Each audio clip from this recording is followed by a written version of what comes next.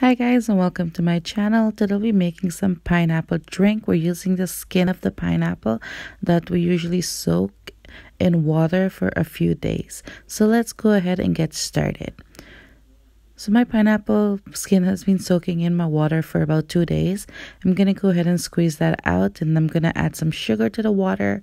Guys, don't forget all ingredients will be listed in the description box below. I'm going to go ahead and add some almond extract, some vanilla extract, and some freshly grated nutmeg. I'm going to go ahead and whisk this bad boy up, and then I'm going to strain it and put it in my fridge to cool.